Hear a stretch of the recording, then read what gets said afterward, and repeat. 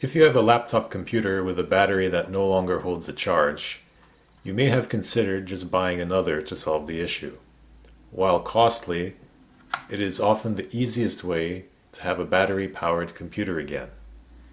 However, a battery that doesn't appear to hold a charge is not necessarily completely dead. In this video, I will show you how to open and diagnose a laptop battery pack for bad cells. On my table is a Dell 6-cell lithium-ion battery. It is 11.1 volts, so the battery will be composed of 3 pairs of cells connected in series. I have already removed the innards from the casing. To open the casing of these laptop batteries, you have to use a considerable amount of force. The battery itself, on all laptop batteries, is sealed, so the plastic is completely molded, and in order to open it you have to open like this with some kind of sharp tool. You could use a small knife or this tool that I have here, something like that. Use the flat end to use more leverage, and you work your way around the whole perimeter of the case, and then typically the lid will just come off like that. So here's what the laptop battery looks like once it's removed from the case.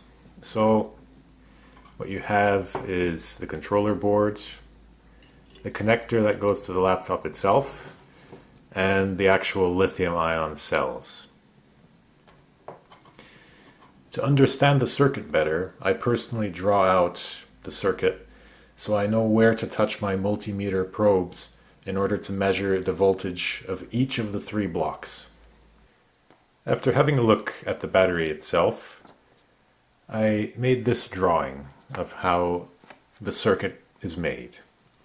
So voltage comes in from this side here, comes into the first block, then goes into the second block, then the third block, and finally out, like that. So in total we have 3 sections that we'll be measuring. To measure the voltage of the first block, it'll have to be between here and here. So on the battery itself, we can use the positive terminal that starts here, and the negative side of the battery that ends here. So touching my 2 probes with the multimeter on, I'll be able to read out the voltage of just this block here. So I'll turn on the multimeter.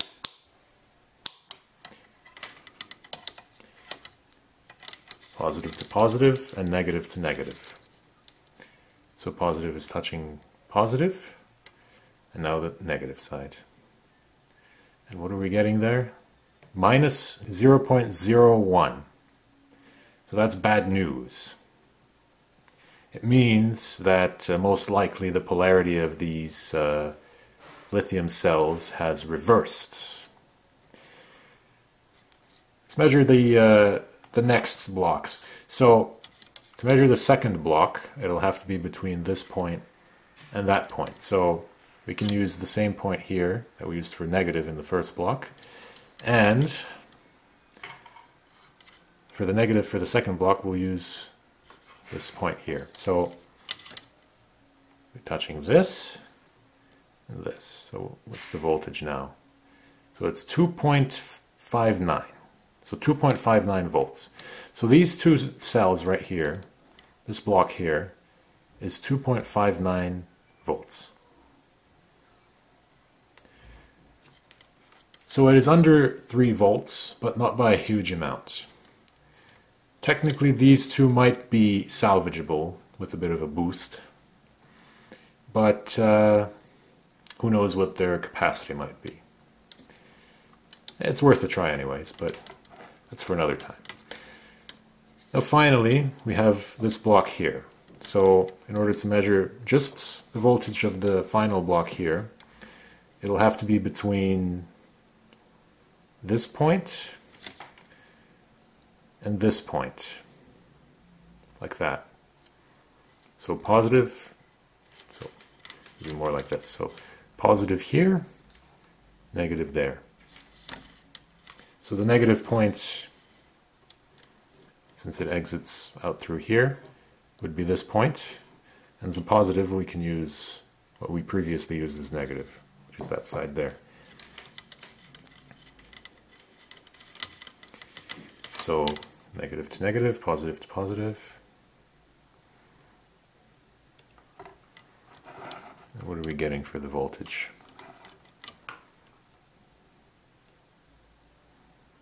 3.18, 3.17, 3.18. So these aren't as bad as the other cells. So these ones might have a better time being recharged. So what could we learn from this voltage measurement?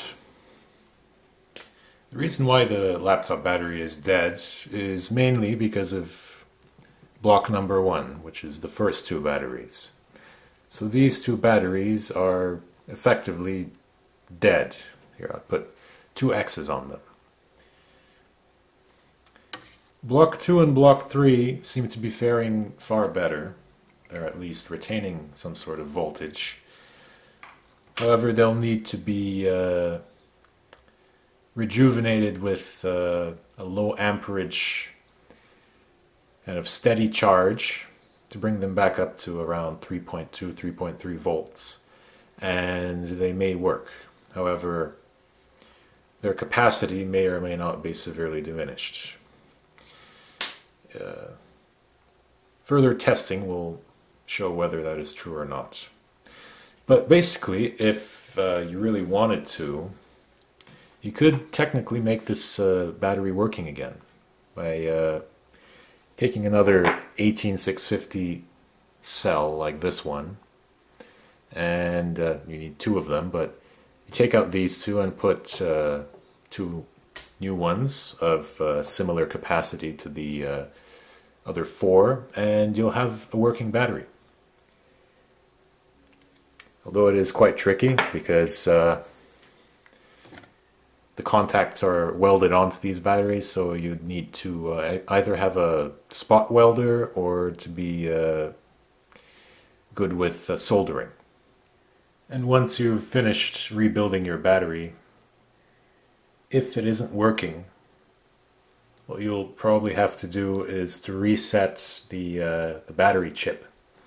The way you typically do this is have a look at the bottom of the contacts that go to the laptop, right here, these contacts here, and you short out the positive end of the battery pack to the positive of the contacts.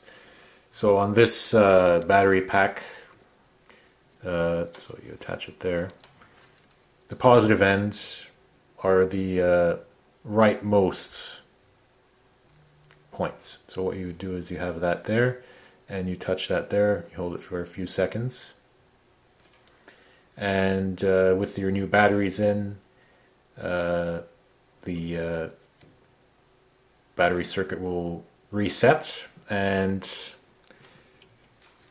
it'll be working again. If not, then your battery circuit is probably toast. So if you've got an old laptop battery pack that seems like it's dead, know that it's probably not completely dead, but it needs a bit of repair. Anyways, I hope you enjoyed that.